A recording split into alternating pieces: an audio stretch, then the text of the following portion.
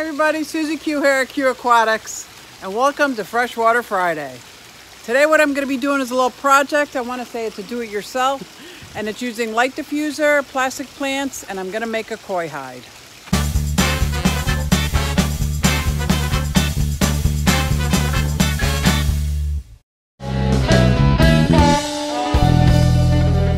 So my local fish store sold me this black light diffuser. I bought some plants. I think I have some more down in my workshop. I'm going to thread it through so it doesn't look like black light diffuser.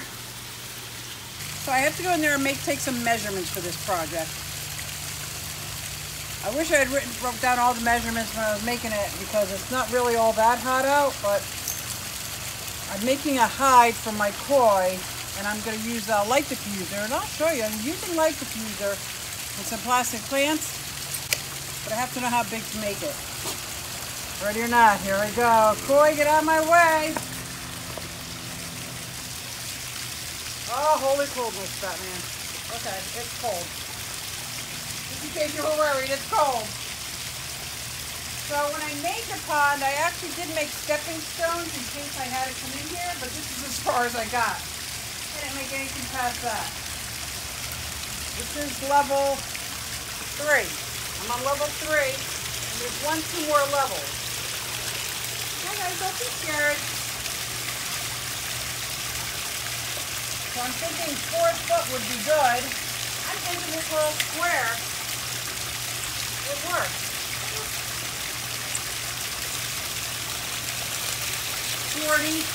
So I might have to round it off. I'm going to put it here. Let me show you what I'm talking about.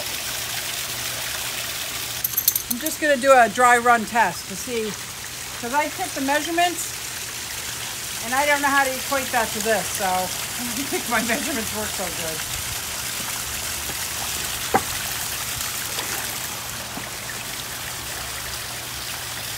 Swimming with the fishes. So my goal is to put this down on extra rubber and rock so they can still get in and out on that side. But there will be a hide over here, so predator fish. I live between the river and a canal, so there's some predator birds swimming back and forth. So I think if I just nip off the ends a little bit, this will be great. It's perfect as is, except for the koi are trying to squeeze through. Like, maybe they're not the sharpest tool in the shed. It's okay, beans. But I have no doubt that they will get used to it after I make it. And I'll sand the corners so there's nothing sharp. I almost fell. We're not doing that kind of blooper.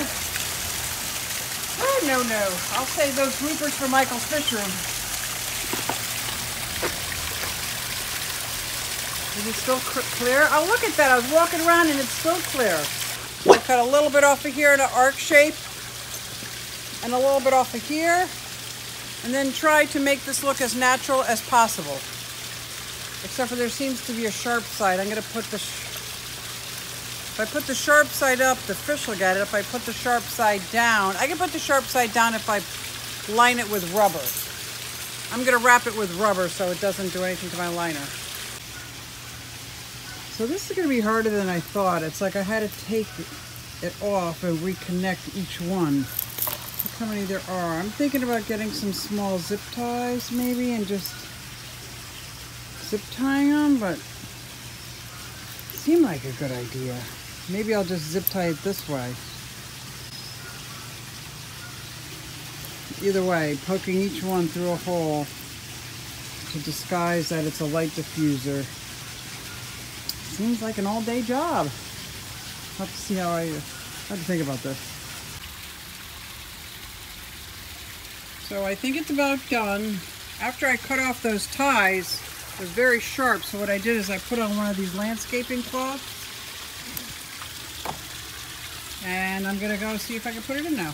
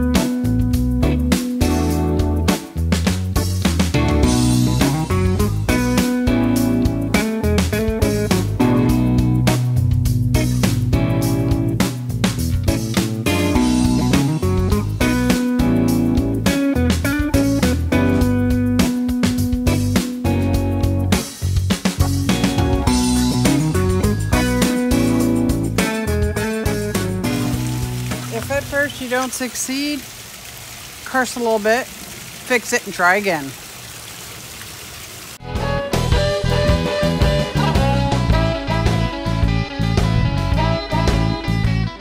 Okay, we're going to try it again. I just took off about 6 inches.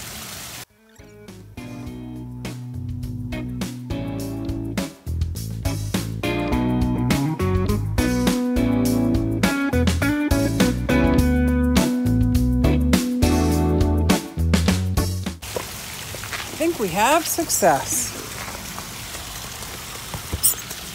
Now that I've made the water extremely murky, let's take a look and see if we can see. Maybe we can't quite see to the bottom yet. So now they have a hide. Let's see how it looks.